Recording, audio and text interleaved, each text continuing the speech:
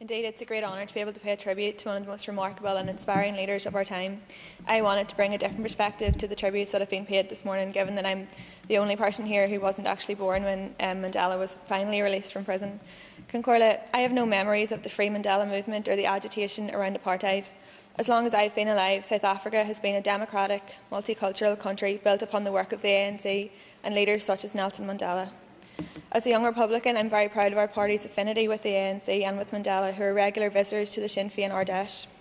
While others in this chamber were reluctant to stand shoulder to shoulder with the South African people and their struggle, we have always been proud of our unity and struggle. I have been presented with the image of a peacemaker and a statesman throughout my education and from the media. The struggle he carried is too often overlooked. What struck me most about Mandela was his never-ending devotion to what is right, his love of his country and his people. There are many lessons for our young people today to take from his extraordinary life.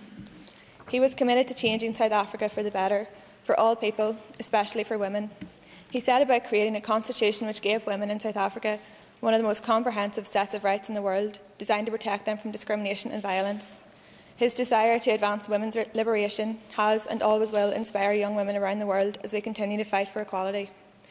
We should also take a moment to remember his family. The pain he endured wasn't felt by himself alone. His family shared the burden of that.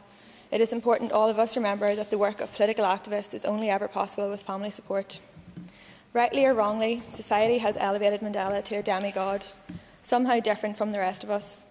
We must remember he was only human. He took extraordinary action in extraordinary times. He truly lived by his own words. There is no passion to be found in playing small, in settling for a life that is less than the one you are capable of living.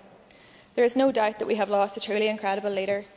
The best way we can honour his life and his examples is by emulating the passion he had for human rights, education and equality. One thing is for sure, there aren't nearly enough people in our world like Nelson Mandela.